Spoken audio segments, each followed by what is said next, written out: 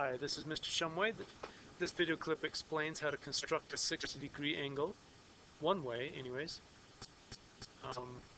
After you try it on your own, when you've tried long enough, go ahead and see this way. There are other ways. Okay, so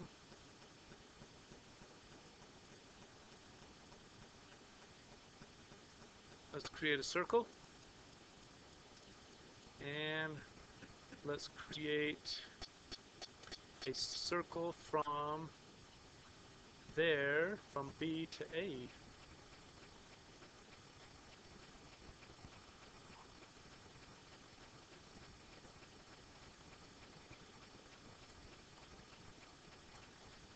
So now let's intersect those two circles. Create a point where those two circles intersect, I guess I should say. You may be able to see it already.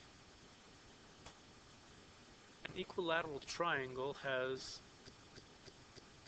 angles of 60 degrees.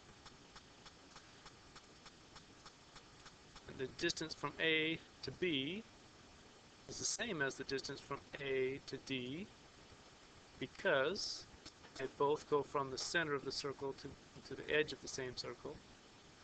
The distance from D to B is the same as the distance from D to A because they also, no, I'm sorry, B to D and B to A are also the same length because they go from the center of this circle to the edge of that same circle.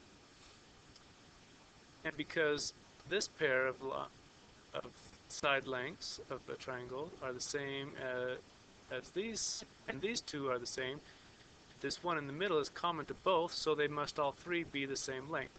So it must be an equilateral triangle. We can check it out. We can measure the angle. Well, we can measure the length of the sides. Should we do that one first?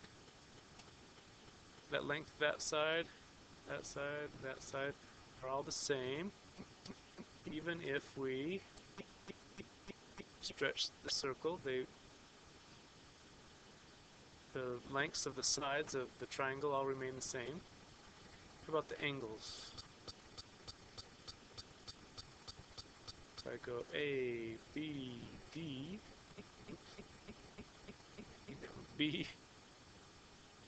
D, A, and then we'll go D, A, B, 60 degrees, A, B, D. All three 60 degrees. You can see them a little easier up here. You can, supposedly we can drag those, we can drag those labels out.